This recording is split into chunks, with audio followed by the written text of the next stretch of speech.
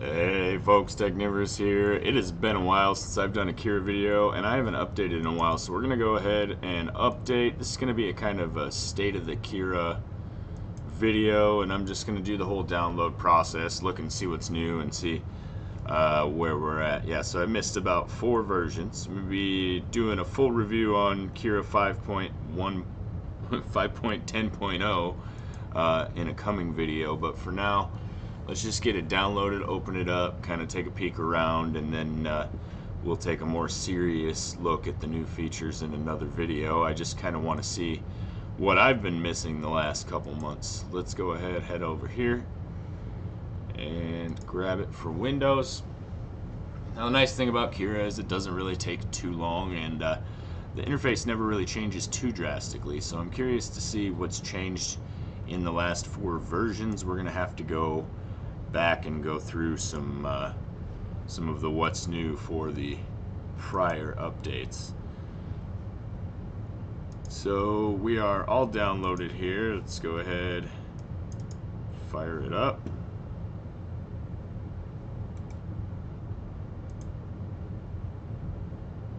It says it's done. Don't want to show up though. Let's see here.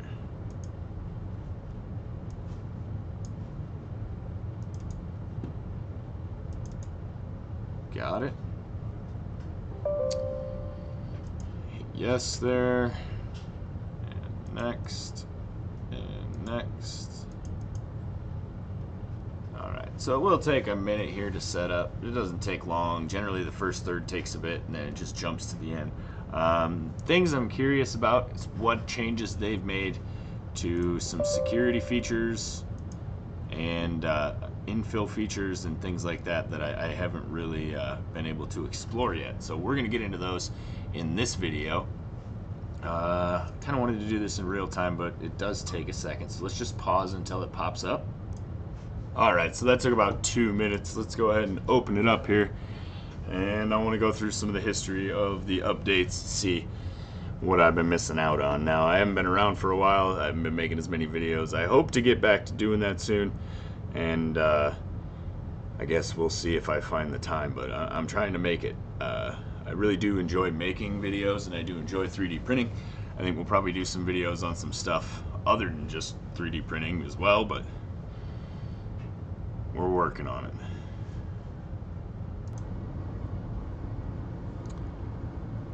Alright, so here we are. Here's the what's new section. Support for, I guess we can do this latest update first. Support added for Ultimaker S8. 3D Space Mouse by 3D oh, okay. Commonly used CAD interface. Okay, upcoming changes for USB connected printing. New users will need to enable USB manually. We have added a hidden setting, enable disable USB printing. Okay, alright, well that's cool. And Ultimaker Digital Factory. So this is what I was kind of looking for here, because this will show me the release notes for the last couple releases. I'm not really seeing anything in this version that is really... I mean, there's a lot of new features and improvements. There's the Space Mouse again. Purge lines and unload filament post-processing script. That could be interesting.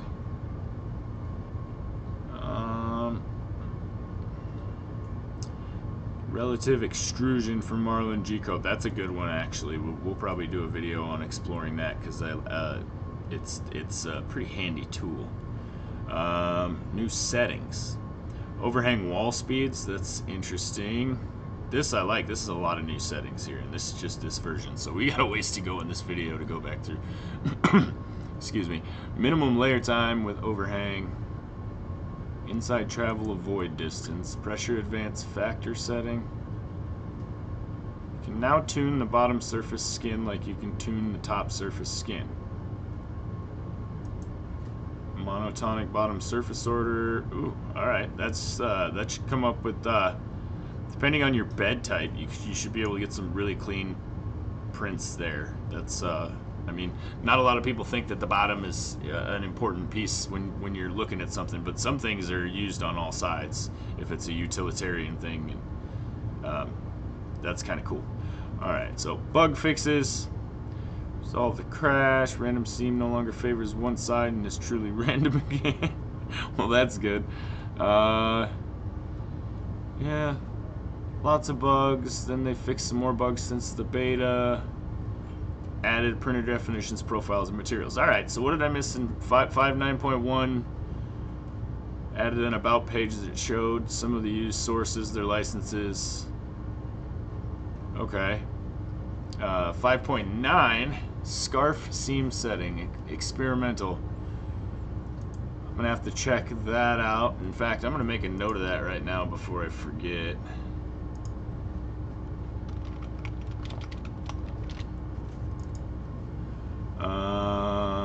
Updated the start and end G-code options for both machine and extruder. Introduced build fan speed at height.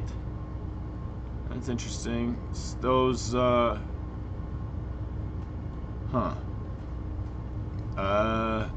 and number to control extra fans like those controlling the build volume separately. So that's good for enclosed printers if you have an extra fan. Added the extra infill lines to support skin. Printing over sparse infill more reliable. I think that's something worth looking at too. Significant UI speed improvements.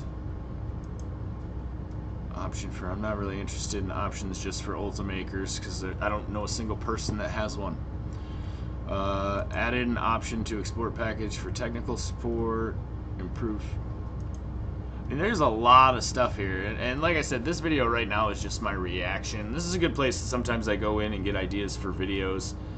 Just making a video on checking out a particular new setting like the note I just made, but yeah, like I said, we'll have a full in-depth checkout of just this version's updates in an upcoming video. I don't really do reaction videos, but I do a lot of looking through stuff like this, and I just thought it'd be kind of fun to tell everybody how I feel and what I'm thinking.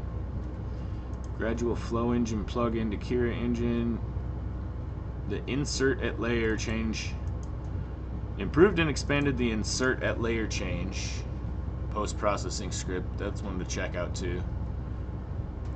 The time-lapse post-processing script has been improved and expanded. We're going to be checking that out too.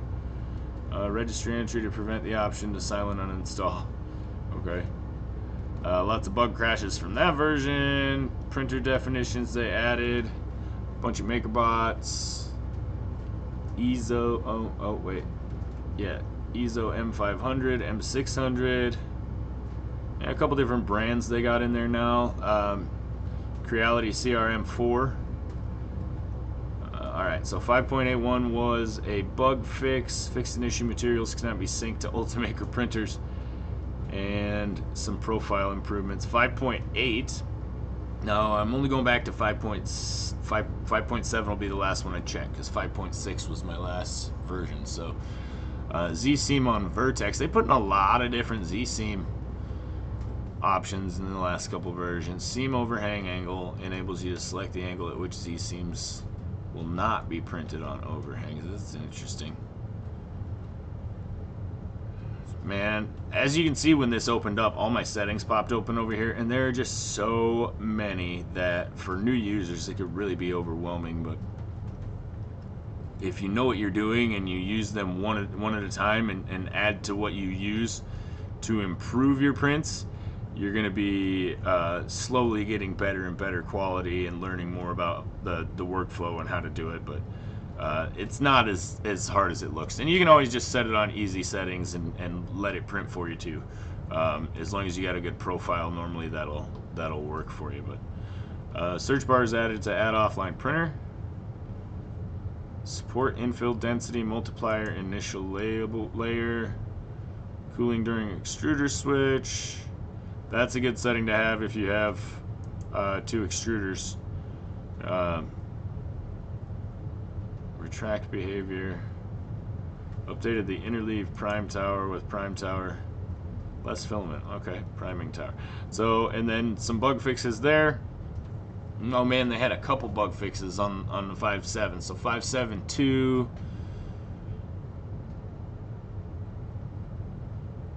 Minor fixes, prime blobs, interleave prime tower can now be printed with a raft.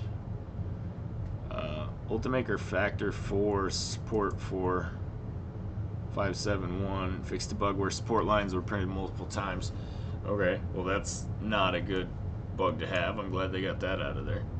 And then 5.7. This is the last version I'm going to go over here. So thanks for sticking around and listening to me rant and rave. And if any of these settings that I've gone over sound like they'd make a good video to you, let me know down below in the comments. Just drop it in there and I'll see if I can try it out. Also, I still do cura questions. I haven't gone through all my comments lately. Like I said, I've been away for a little while, but I plan on going through the comments and picking out some good cura questions in there too, because there's a lot of them. So you'll be seeing those videos coming up and that playlist expanding soon too. So new prime tower options, brim only on the inside. That's interesting. Define print sequence manually when printing one at a time. That's interesting too, because printing one at a time has a lot to do with your gantry height, and if you define the sequence yourself, you might have more options for how to play that out. Play speed of the nozzle in the preview is now closer to the movement of the print head, so it should be in real time, at least closer to real time. Introduce an option to choose drop model to build plate every time a project file is loaded. Introduce display info on LCD post-processing script, which combines... Okay, so that's actually really interesting too, and we're going to play around with that too, just to see what we can get it to throw up there, but I like that. So, alright, so Method X specific improvements. I don't know if I need to look at that. Holy, there's a bunch of bugs there. Bugs resolved since beta, and all those printer definitions. Alright, and that's where we're going to stop right there. So from here up, yeah, if there's a setting in there that you saw or something that you're curious about, that's about how long I've been away not making my videos. So we will check the comments. If you got a cura question or a setting you'd like to check out, we will do that, and expect a video soon on just this version and its updates, like I normally do every time they drop one. I'm not sure when exactly that version was released.